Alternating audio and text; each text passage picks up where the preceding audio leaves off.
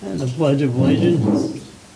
I pledge allegiance to the flag of the United States of America and to the republic for which it stands, one nation, under God, indivisible, with liberty and justice for all.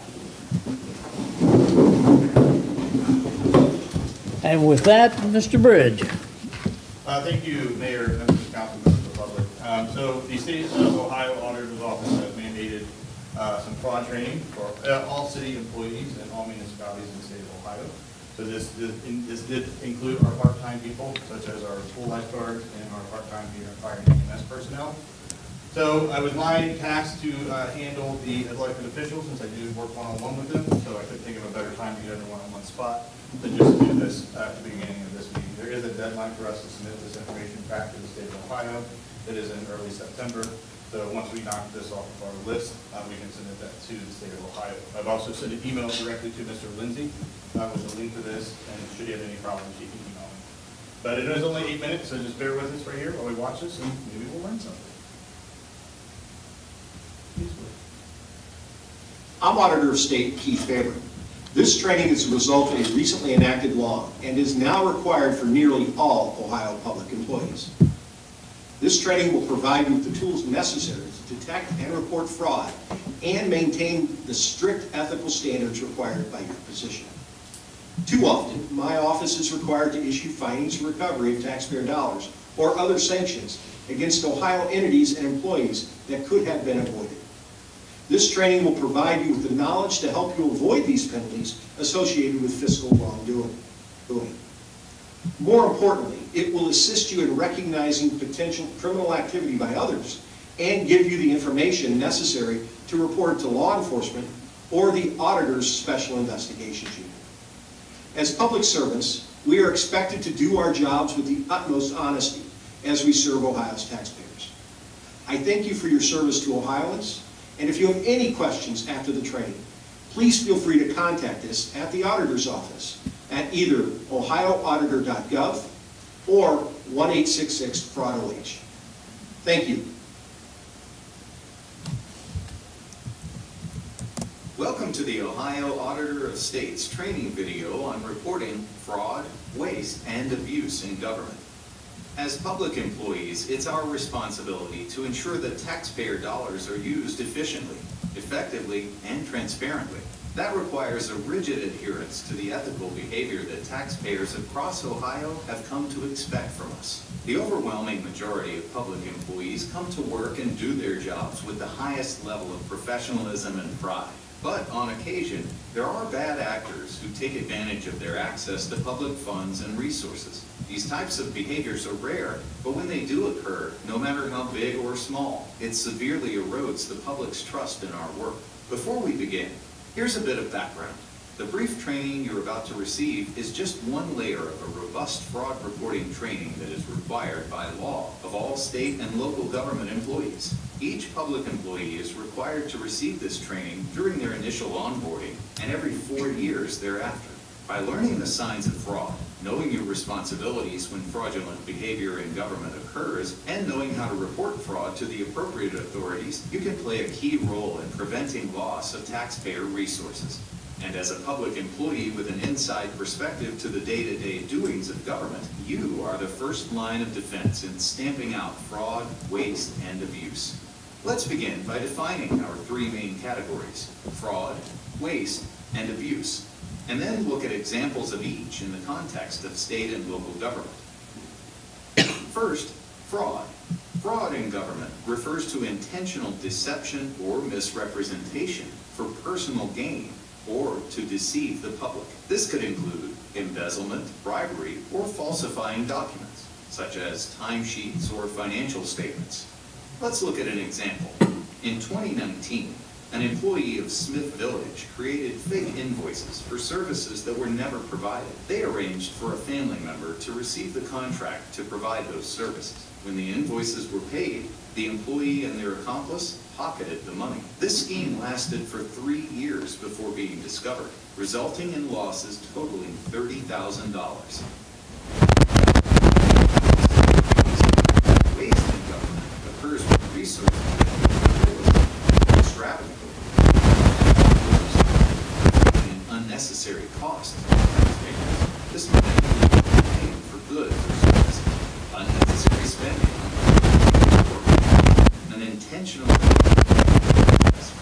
routine task.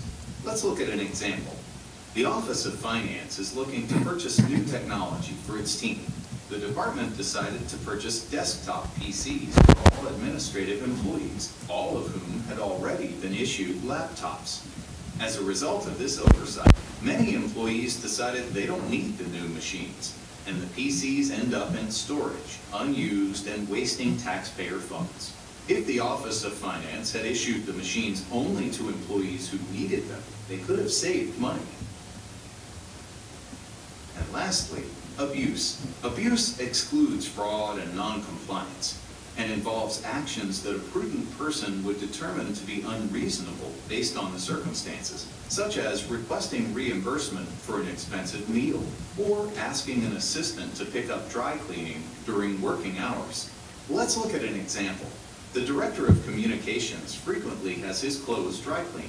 It's common practice that he sends his admin out once a week to the dry cleaners 20 minutes from the office. Not only should the director be responsible for his own laundry, but it is also obviously inappropriate to have the admin run errands on state time. It's important to note that the examples provided are not comprehensive or exhaustive definitions of fraud, waste, or abuse. But if something doesn't look right, it's probably worth looking into. It's crucial for us to remain vigilant and report any suspicions of fraud, waste, or abuse. Suspect fraud? Speak up. We'll do the rest. Let's take a moment to discuss how you can report suspected bad behavior to the Ohio Auditor's Special Investigation Unit. Ohio law requires that any known instance of fraud, waste, or abuse be reported to the Ohio Auditor of State. There are several options you can use to make a report. You can report online through the auditor's website. Make a call to our Special Investigations Unit and speak to our intake specialists. This may require you to leave a message outside of business hours, but our staff will contact you. Send an email to our Special Investigations Unit that details the information you want to report. Make a report through mail, sending our Special Investigations Unit a narrative and any substantiating documentation you may have. All public organizations have a working relationship with staff at the Ohio Auditor's Office. If you suspect fraud, waste, or abuse, you could make a report to a member of our audit team. In this case, they could assist you in providing the necessary information to our Special Investigations Unit. Anyone who makes a report to the Auditor of State's Special Investigation Unit should expect one of our intake specialists or investigators to reach out to them. The more information that you can provide, the greater we're able to thoroughly investigate your claim. Remember, making the report is the first step in stamping out unethical and illegal behavior in government. It's important to note that public employees are protected against disciplinary action or retaliation from their employer for making a reasonable and good faith report of suspected fraud, theft in office, or misuse or misappropriation of public money. That means your good faith report of suspected fraud should not impact your role or status as a government employee. Thank you for taking the time to watch this important training video. By working together to detect and prevent fraud, waste, and abuse, we can ensure that taxpayer dollars are used responsibly, effectively, and transparently. Remember, it's up to all of us to uphold the integrity of state and local government in Ohio.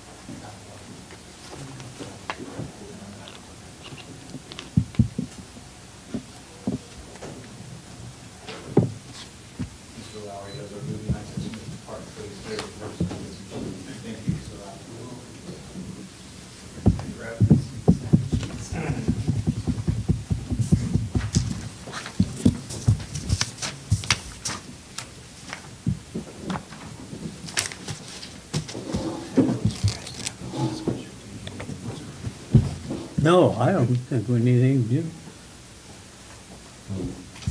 Wish everyone the best of luck. I'm going to head out so you guys can have some open and honest discussion. You all take care. Thank you.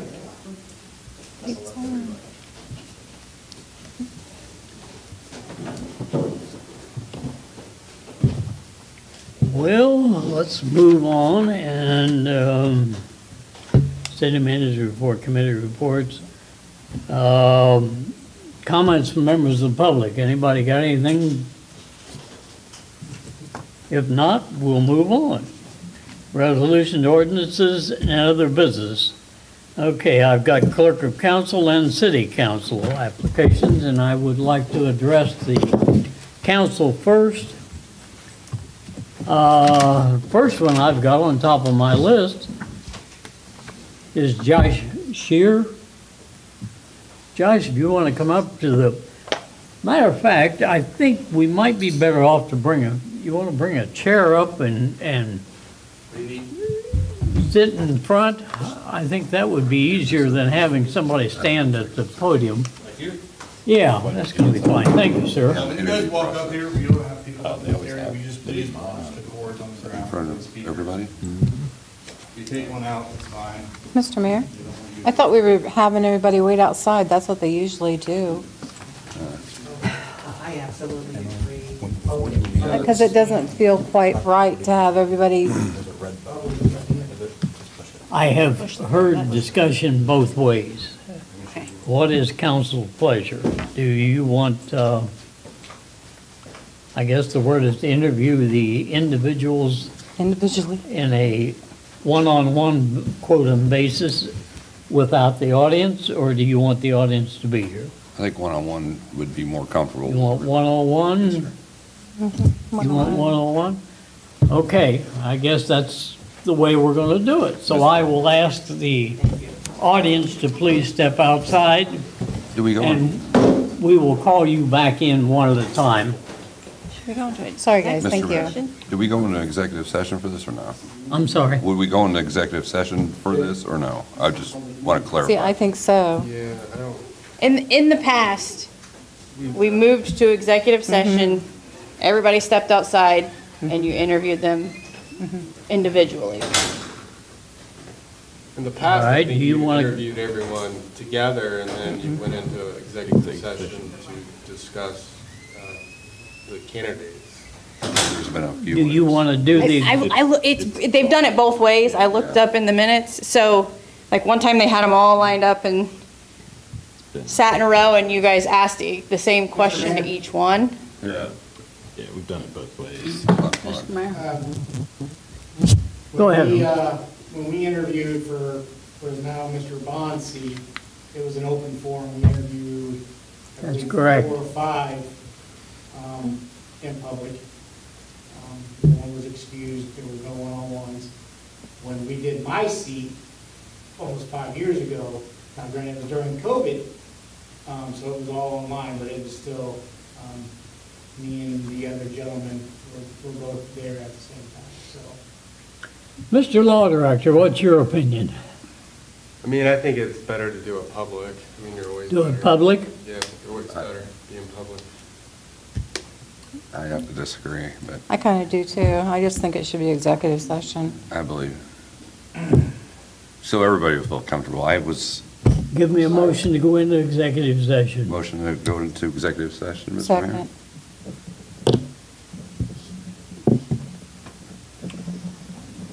Second, right. Okay. Vice Mayor Eggleston. No. Mayor Cook. No. Councilman Bond.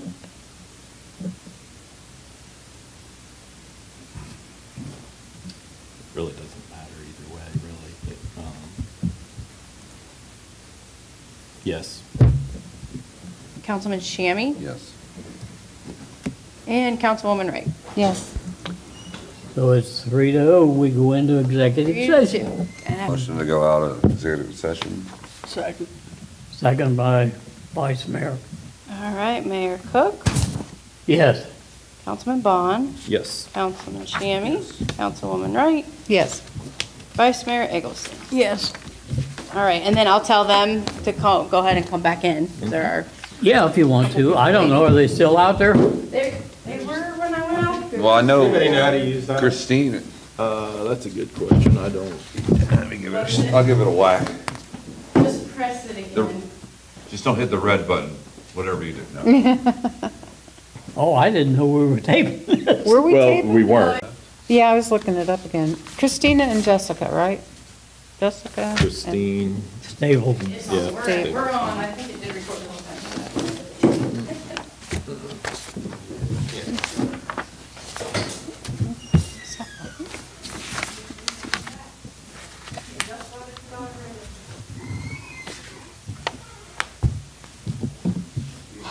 Settle. Gonna be a late supper.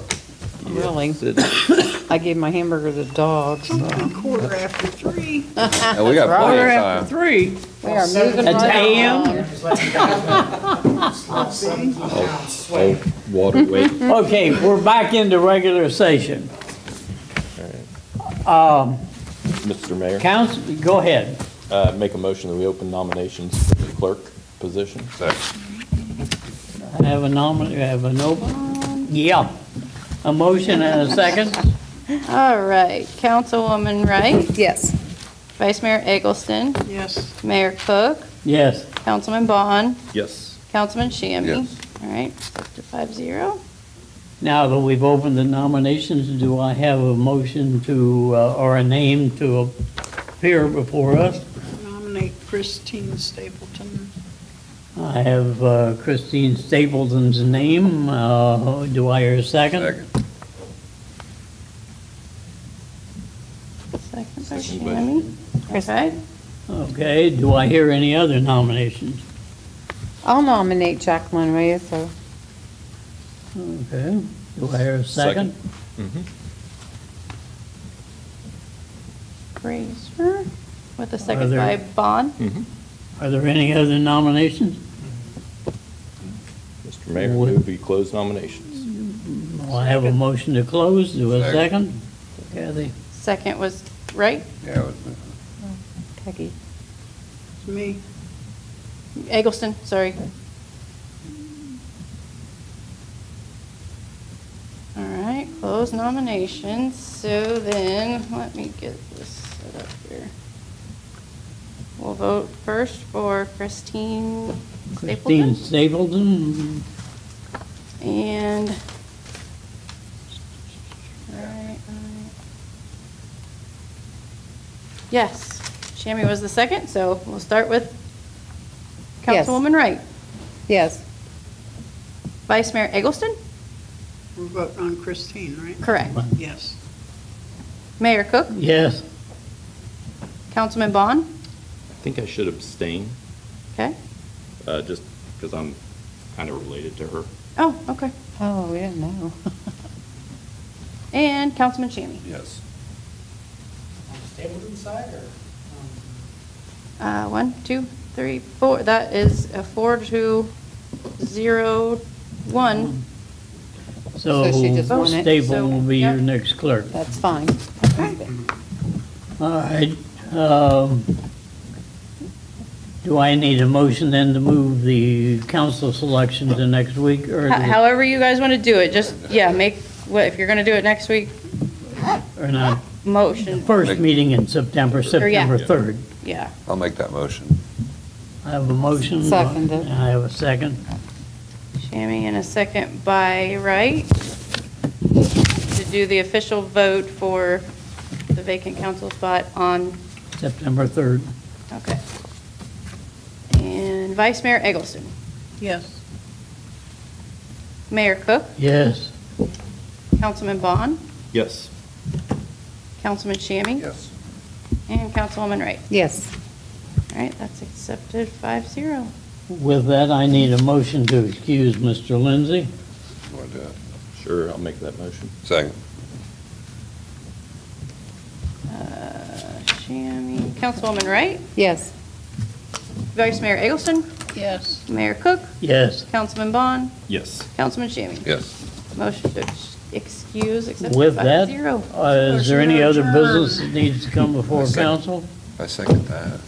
Then I need a motion for adjournment. Motion to adjourn. Eggleston Shammy. Councilwoman Wright. Yes. Vice Mayor Eggleston. Yes. Mayor Cook. No. No. Councilman Bond. Yes. Hold a Councilman mic. Shammy. Yes. Old trickster